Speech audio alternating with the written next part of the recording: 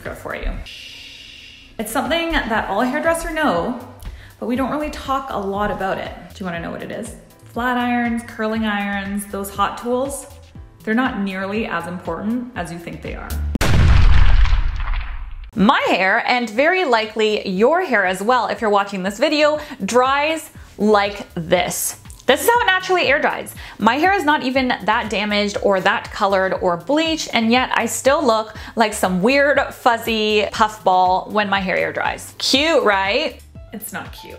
If I take a flat iron to my hair in this natural air dried state, my hair all of a sudden becomes quite flat and, pancaked, but it still doesn't feel super smooth, no matter which amazing flat iron I use. And that's why I'm telling you that hot tools like flat irons, curling irons, all that stuff, they are important in the sense that they will get you the style that you want, but they're not as important as you think they are because you need a great base to work with in the first place. The reason that I know this is because all of my clients that come into the salon, whenever they leave, they always say the same thing. My hair never feels as good, never looks as bouncy, never feels as smooth as when you do it. Why is that? The blow dry. The most important tool that you need in your kit in order to get your hair to look like it does when you leave the salon is a blowout brush. I have said this before and I'll say it again, and at the risk of sounding totally dramatic, a blowout brush is literally gonna change your life. Let's start by answering some very important questions.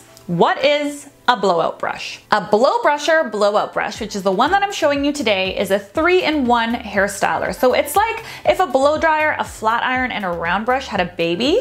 She's beautiful. And then that baby grew up and became your best friend. I love you. How does this tool work? You want to use this tool when your hair is damp. Like 80% dry works. It can be wetter than that, but 80% dry also works. What you're gonna do is you're gonna take a trusty old clip, you're gonna section your hair into horizontal subsections moving up the head and rotate the hair through the bristles of the brush. As you pull, you're basically straightening and smoothing out that cuticle, but you're also creating massive volume and tons of shine. What I really love about this tool is that it's not bulky, it's super easy to hold and to use, and it's just a really high quality item.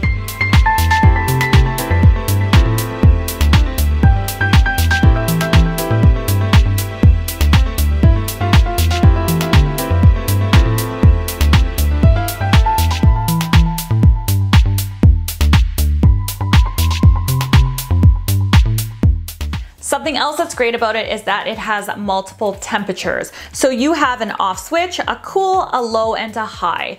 If you are someone that has really dry, damaged hair or super fine hair and you're just terrified of more heat damage, then you can go down and use either the cool or the low button, and you're still gonna get a nice smooth result, but you're not going to blast it as much with so much heat. If you have really wavy hair, super coarse hair, very frizzy hair like me, then you can go up to the high button, and that's gonna give you a ton of control, and it's also gonna speed up the blow dry like crazy. I timed my blowout when I filmed this video, and it took me exactly 10 minutes to do my entire head from start to finish, and I was starting with pretty wet hair. So just look at this end result. This is absolutely amazing. If you look at my before and you look at my after, even though I did not use a flat iron at all on my hair is now bouncy, it's super shiny, it's super smooth. It almost feels like a different person's head of hair. All of that like crispiness and crunchiness that I get when I air dry my hair is completely eliminated when I blow it out.